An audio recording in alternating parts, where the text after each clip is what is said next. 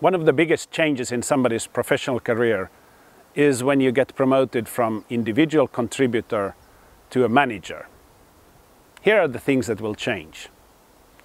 First, now it's not about your success anymore. It is about somebody else's success. An individual contributor makes sure that he or she works well. But as a manager, you're measured by how well your team works. So you must direct your attention to making sure that other people are successful. You must set goals for them and assess them for those goals. Another big change is that you can't complain anymore.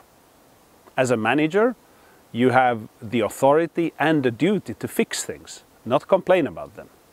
Sure, you'll bring up problems and you'll report about problems, but then you must turn around and do something about them. You also, as a manager, need to be able to plan and make commitments.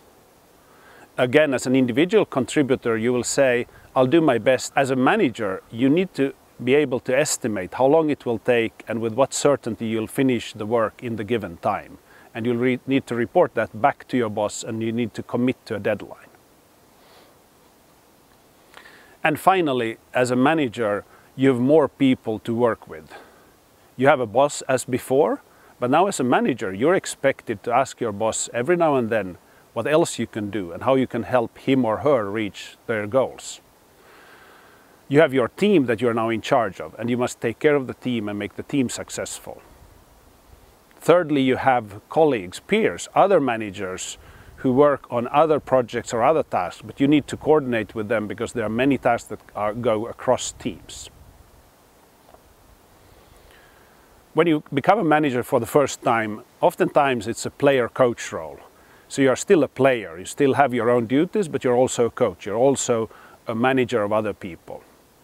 Then over time you may become a pure manager who only manages.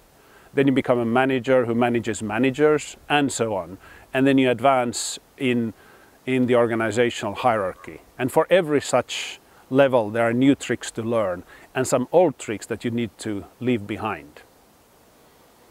The main point, however, is that leadership is not something you can just take. You can't take it for granted, you can't take it, it can't just be given to you. You must earn it. And you earn leadership by making your team successful. And you make your team successful by making the team members successful.